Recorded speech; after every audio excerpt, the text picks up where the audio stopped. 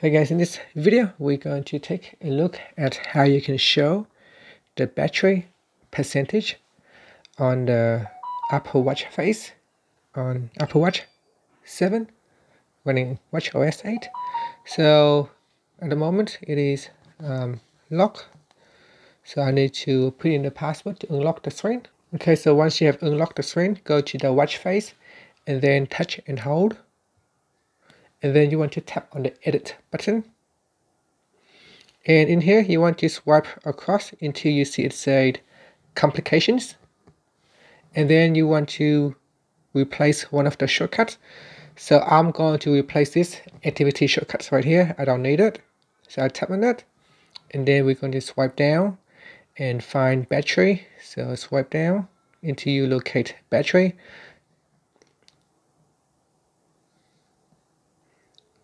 So it should be somewhere in here. So it's in controls. Now you can also use the crown button. So you can move the crown button up and down like that to locate battery as well. So tap on that, and that's it.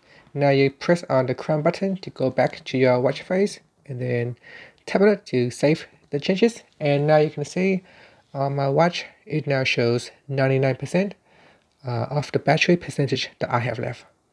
And that's it. That's how you can change, or how you can show the battery percentage on your Apple Watch by simply changing the complications.